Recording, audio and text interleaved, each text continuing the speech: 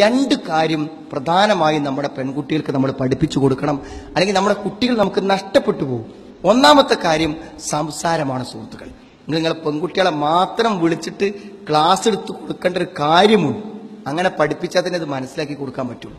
പെൺകുട്ടിയോട് നിങ്ങൾ പറയേണ്ട, രക്ഷാക്കന്മാർ പറയേണ്ട കാര്യം, ഒരിക്കലും അന്യ പുരുഷനോട് തമാശ പറഞ്ഞ് കളിച്ച് ചിരിച്ച് സംസാരിക്കാനുള്ള ഒരു അനുവാദം ഒരു മുസ്ലിം പെൺകുട്ടിക്കില്ല.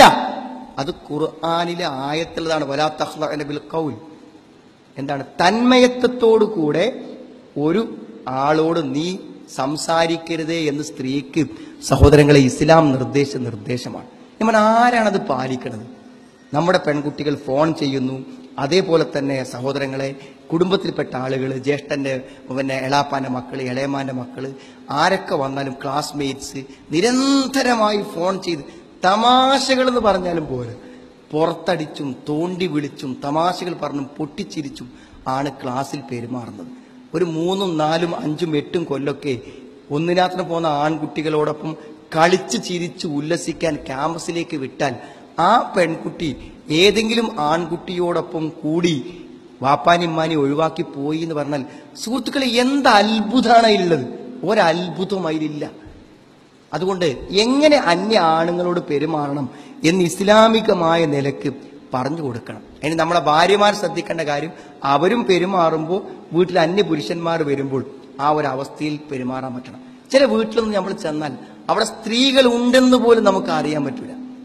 എന്നാൽ സുഹൃത്തുക്കൾ, അവിടുത്തെ പുരുഷന്മാർ ഏത് രൂപത്തിൽ ഇടപെടുന്നു അതുപോലെ ഇടപഴകുന്ന സ്ത്രീകളുണ്ട്.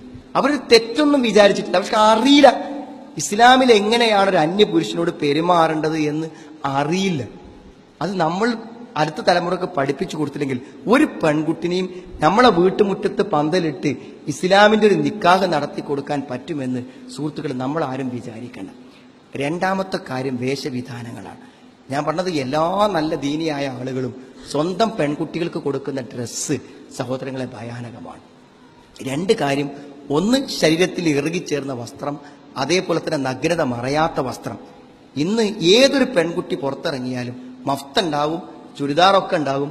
പക്ഷെ ഇസ്ലാം വസ്ത്രത്തിന് പറഞ്ഞ 3 നിബന്ധനകൾ, ആ 3 നിബന്ധന ഒത്ത നിലക്ക് ഒരു പെൺകുട്ടി എന്റെ മകൾ വസ്ത്രം ധരിച്ചിരിക്കുന്നു എന്ന് പറയാൻ സുഹൃത്തുക്കളെ ഏതു രക്ഷിതാവിനാണ് പറ്റുക? 3 നിബന്ധന. ഒരു നിബന്ധന എന്താണ്? ദേഹത്ത് ഷെയ്പ്പ് കാണുന്ന രൂപത്തിലുള്ള വസ്ത്രം, ദേഹത്ത് ഒട്ടിച്ചേർന്ന ഒരു ശരീരത്തിന്റെ ആകൃതി പ്രകടമാകുന്ന ഡ്രസ്സ് പാടില്ല എന്നാണ്.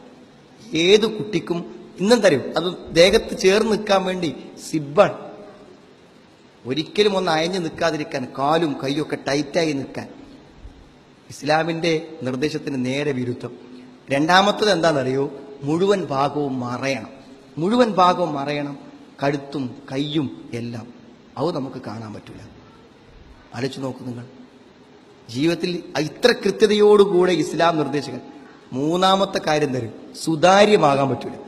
നോക്കിക്കഴിഞ്ഞാൽ ഉള്ളിലെ വസ്ത്രങ്ങൾ പുറത്തേക്ക് കാണുന്ന രൂപത്തിൽ നേരിയ വസ്ത്രങ്ങൾ ധരിപ്പിക്കാൻ പറ്റില്ല. സുഹൃത്തുക്കളെ, ഈ 3 നിബന്ധന പ്രകാരം വസ്ത്രം മക്കളെ ധരിപ്പിച്ച് എത്ര ആൾക്കാരുണ്ടാവും?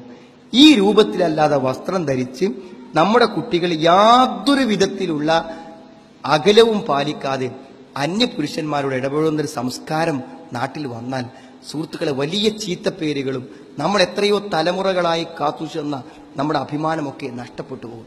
ഞാൻ നേരത്തെ ഒരു അമുസ്ലിം പെൺകുട്ടിയെ കല്യാണം കഴിക്കും എന്ന് പറഞ്ഞ ആ രക്ഷിതാവ് എന്നോട് പറഞ്ഞതെന്ന് വെച്ചാൽ, അവന്റെ രജിസ്റ്റർ മാരേജ് നടക്കുന്ന അന്ന് ഞങ്ങൾ 10-60 കൊല്ലമായി താമസിക്കുന്ന ഈ വീടും ഈ പ്രദേശവും വിറ്റ് ഞങ്ങൾ പോകും, ഞാൻ കച്ചവടക്കാരെ ഏൽപ്പിച്ച് നിൽക്കുകയാണ്.